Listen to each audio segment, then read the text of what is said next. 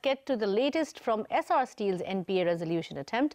CNBC TV-18 now learns that the company's insolvency resolution professional has asked lenders to stop taking loan repayments for the next 6 months, as a resolution is now expected for the company's 45,000 crore rupee debt by then. Ritu Singh is here, and she was the one to first break that story earlier last week.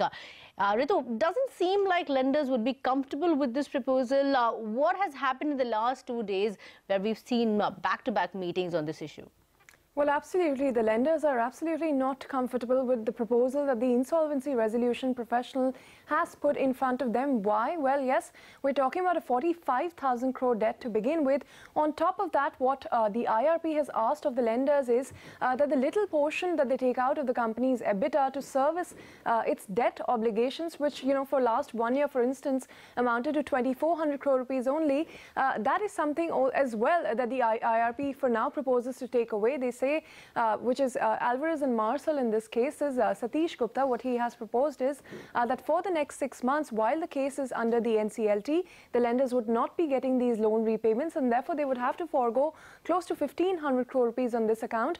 In addition, the second proposal that has been raised is about 800 crore rupees of priority lending to run the company's operations for the next 6 months while it battles the insolvency process.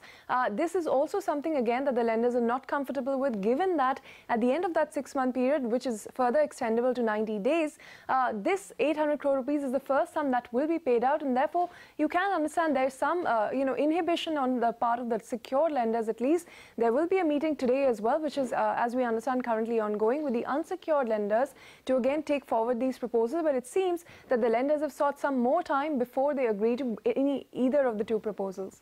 Okay.